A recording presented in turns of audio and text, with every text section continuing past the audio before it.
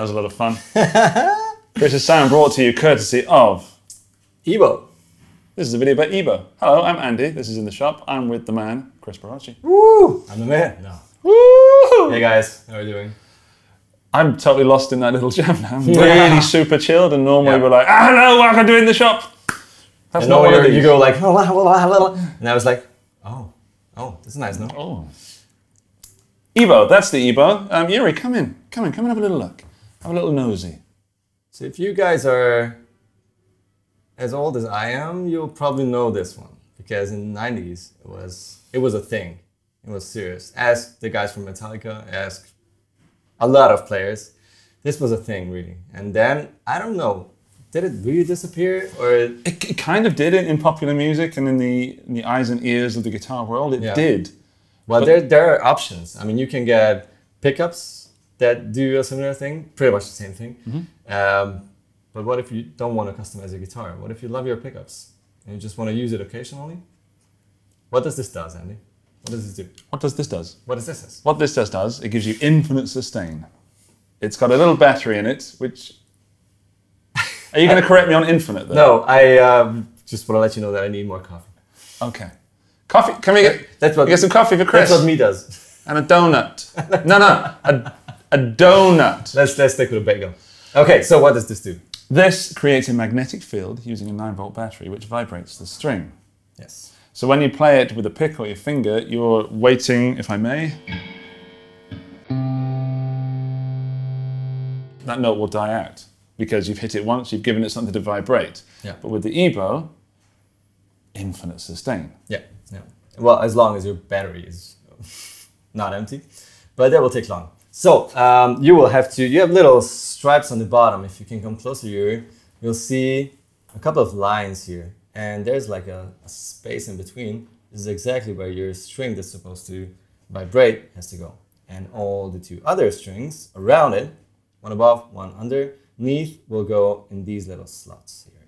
So what you do, you hold it in your hand, you put it above the string. And it kind of sits right on it because of those little stripes. So you have also dampens its neighbor. Yeah, sure. Which is also good because otherwise they would vibrate probably as well. And then you make sure it's on and you turn on your guitar. It starts already. The amp is still quiet.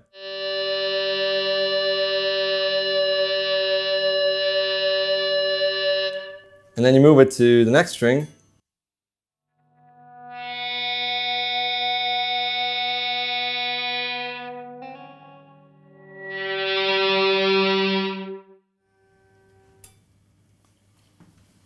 And it does its thing. Instant gorgeous music. It's crazy. And you have two settings. In the middle it's off. On one side it's going to be your harmonics, like crazy harmonics without turning your amp up that much. And the other one is just, the other version is just the tone you're playing forever. Mm-hmm. So it is an effect, it is a tool. And if you're asking for my advice, then here it is. Thank you for asking. My question to you that I didn't ask you was, how do you use it? If I ever used it? No, how do you use it? My real question is, where do you put it? Do you put it here or over the pickup? Yeah. Or? Well, there are certain spots on the guitar, especially without a distortion turned on. Now the sound is pretty much clean. Well, not dry. I didn't say dry, but it was clean. It's clean and dry now, and detune, but I'll tune it. You put it somewhere, and kind of hope it will do something, and eventually, probably it will work.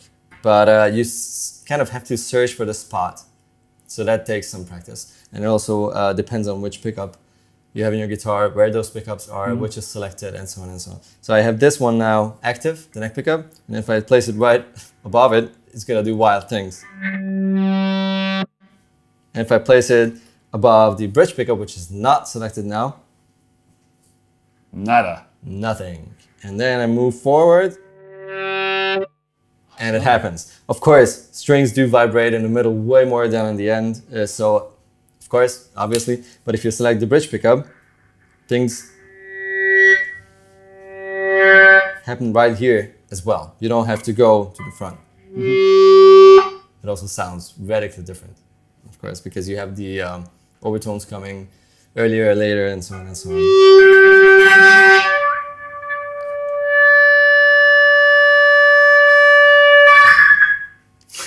Weird. Yeah, so you have to practice it because if you imagine you will play your scales or your multi-string runs, stick to 1 or 2 strings and spend more time on one string. Yeah, it helps a lot. You have to force yourself, and it's a good practice too, I think, because we tend not to stay on one string very long, even though it's a very human voice-like melodic line you create. Yeah, when it's singing, isn't it? Yeah, the guitar is absolutely singing. If you stick to small intervals, it will become more like singing. So your solo playing will change and develop too, and you also get to learn to play this one.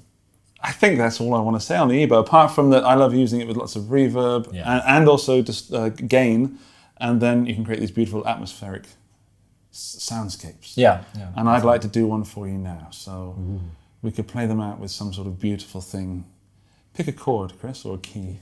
A chord or key? Well, which was the first one? I was in a kind of E minor kind of thing. E minor, or C. Okay. Well, let's... Well, pick a chord that I know. That would be great. Let's stick to minor. Okay. D minor. D minor is... D minor. D minor. It's the saddest of all keys, Kris. Well, it is the saddest of all keys. Let's go for it. Well, we'll play you out with a little bit of beautiful. Beastiful. We'll play you out with some beastful music. I've been Andy Ferris. And I'm Kris Broshi. Thanks for watching. Oh yeah, thanks. And any more? No, see you soon. Like, subscribe, ring the bell, comment.